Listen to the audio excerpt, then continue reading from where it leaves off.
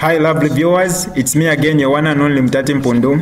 Welcome to my YouTube channel. If this is your first time on my channel, kindly subscribe to my YouTube channel by hitting the red subscribe button down below and turn the bell icon to join the notification squad. Don't forget to like, share and leave a comment. Tell me what you think about this video in the comment section below. I'll be super glad to hear from you lovely viewers.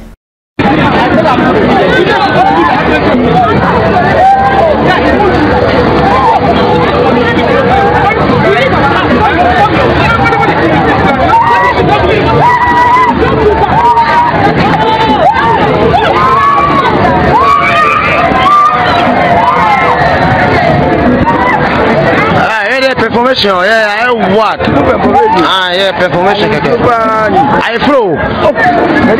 I float with. Dear, oh dear. Before I give you my reaction to that video, let me just say, I don't think people really understand the effort that goes into having a successful marriage. This stuff is not easy.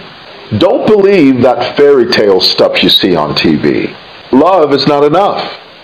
It takes patience, it takes understanding, it takes compassion, it takes forgiveness, and it takes selflessness. Think about it. For the rest of my life, every decision I make, I have to think, how is this going to affect my wife? How is it going to affect my husband, my spouse, my partner? That's called selflessness, and it's not easy. My wife and I have been married for 23 years. And most of our communication at this point is nonverbal. But having said that, there are days that she does certain things and I look at her and I think, girl, have you lost your mind? And there are things that I do. She looks at me, she says, Negro, you have got to be kidding me. So it's not easy. You have to make the decision as a couple to work through your valleys with tenacity. Fight for your relationships. I think people give up too easily. Now, of course, I know there's certain things you can't live with. I mean, if your husband is badgering you and beating you to a pulp within an inch of your life, leave. Because if you don't, you're going to be dead. But my point is, make the commitment. Make the commitment, because that's what it is. Now, back to this video. We don't know what happened in this video. It could be any number of things. You could add any caption to this video, it'll fit. But here's the thing. If indeed this girl had gone to see her ex-boyfriend right before she got married, that's a bad decision. But then again, it's not unforgivable.